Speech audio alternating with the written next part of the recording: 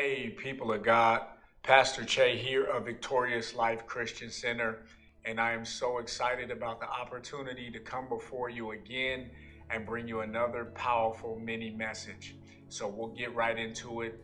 The message for today is called Still Small Voice.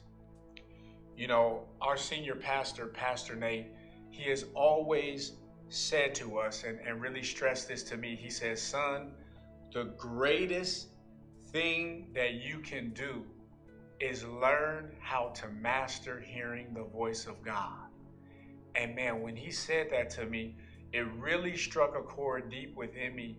And since that point, I have really tried to continually work hard on my relationship with God as far as from a listening aspect. You know, I don't know about you, but sometimes when I pray, many times when I pray, my mind is trying to run all over the place. So many things are trying to get in the way. And so I find that when I pray, I like to pray either really early in the morning or really late at night when everything going on around me is very still. You know, I think about the word. Jesus always went away real late at night or early in the morning to get away to pray when everything was still. And so I'm looking at him as the example to try to figure out, why did he need things to be so calm, to be so still? You know, if we were to go to 1 Kings chapter 19, verse 11 through 13, this scripture is talking about Elijah.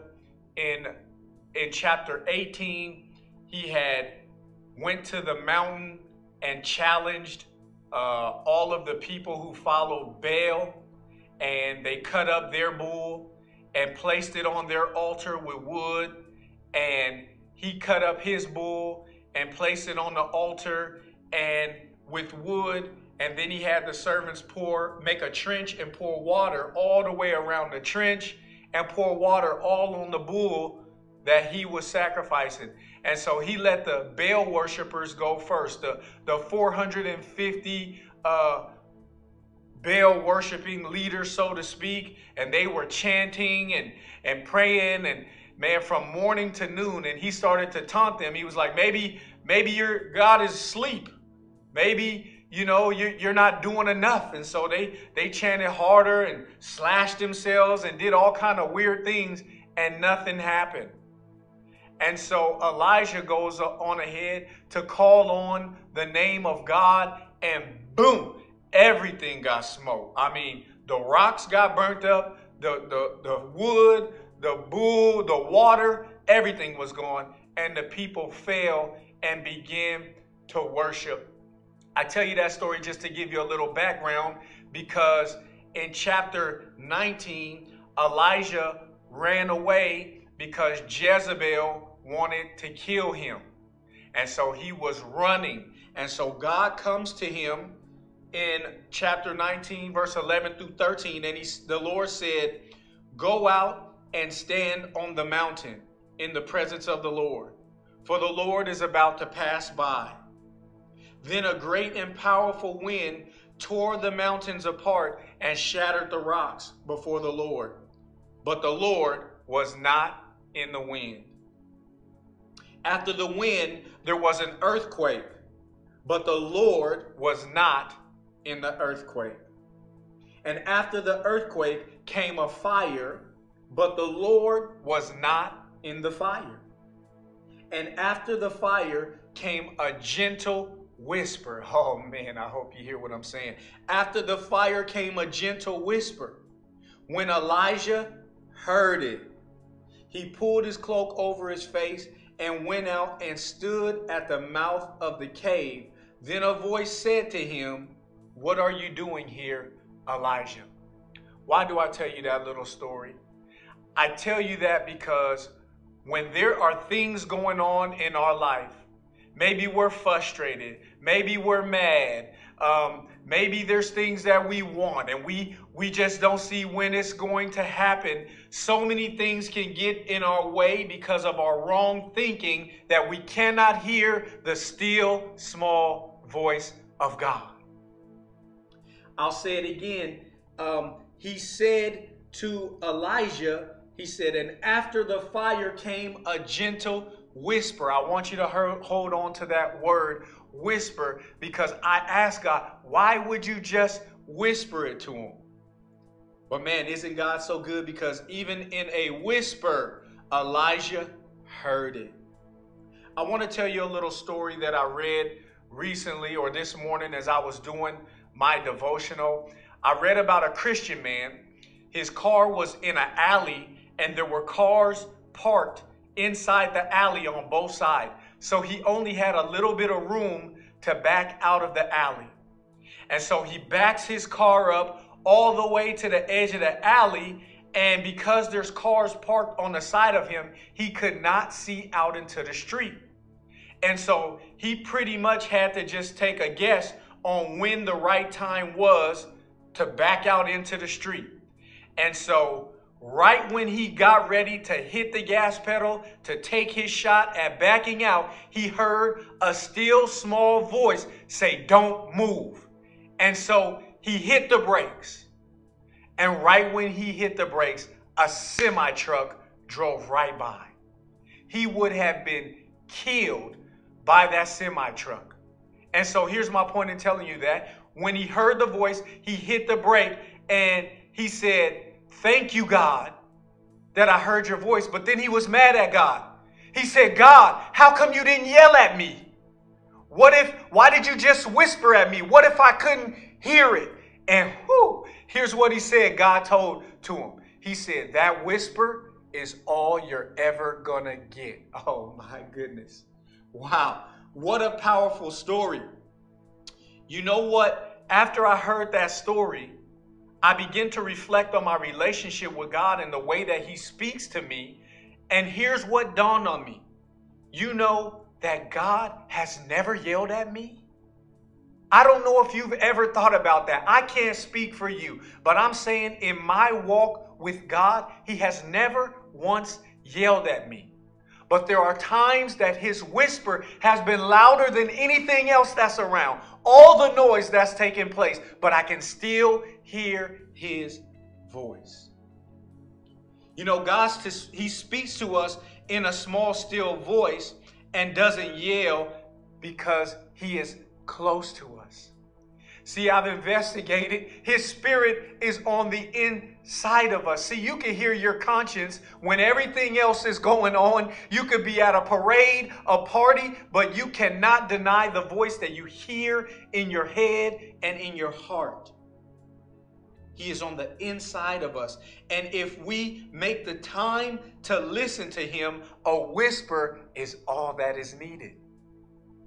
In Jeremiah 33:3, God said to Jeremiah, "Call to me, and I will answer you, and tell you great and unsearchable things you do not know."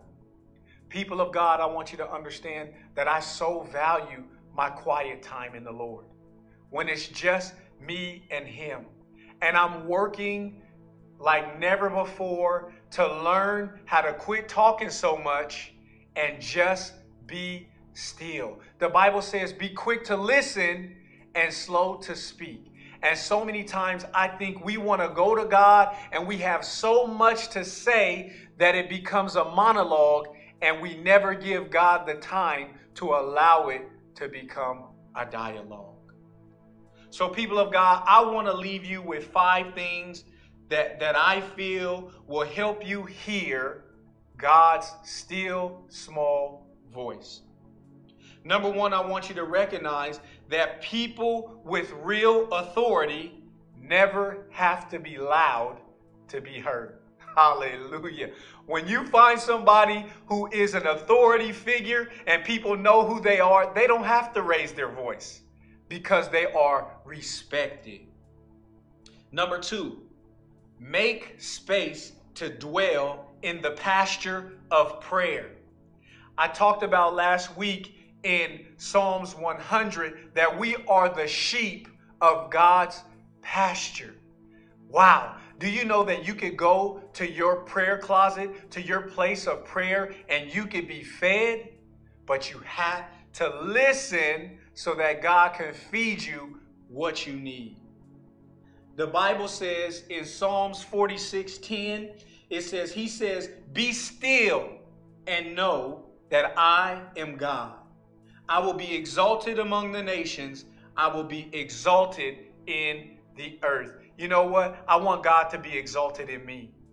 And so I need to be still to allow him to speak into my life so that when I get up from that place of prayer, I am full and I have something to go give to the world. Number 3, the power of prayer isn't in your words, but in God's words.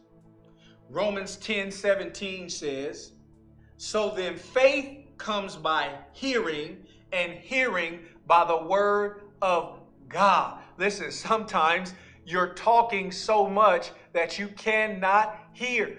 Pastor Gail, she always says, God is always talking. He's always speaking, but who is listening? Number 4, reading the Bible will help you to know how God speaks. He will never contradict his own word. Oh man, I hope this helps you, because when you read the Bible, you begin to understand how God speaks. He will always speak through his word. John 10:27 says, my sheep listen to my voice. I know them and they follow me. You know how many times I've been in a situation and you're trying to figure out what to do, and maybe you hear something and I'm like, oh no, that ain't God. Why? Because I know his word. I have hidden thy word in my heart, the inner man, my will, that I might not sin against thee. Amen. So when you read the word and you spend time in prayer listening to God, when you're in situations where you need answers, you will hear his word. And then lastly, people of God, I simply want to tell you, don't box God in, but be open to him speaking to you in new ways. You know, so many times we expect, well, I pray like this, so I expect God to answer me like this. And I just want to tell you, God is not a God of limitation. God can do anything, any way he chooses. So in your prayer time, when you ask God something, ask him to speak to you the way that you will understand. And however that is, you will understand. So people of God, that's my mini message for you today. I feel like that was powerful, and I got that from God in my prayer time. And I hope that you will, like myself, really be working on being still in his presence, not talking so much, and learning how to become a better listener. I've also heard it said that we have 2 ears and 1 mouth, so we can listen more than we speak. God bless, and I look forward to seeing you again. Amen.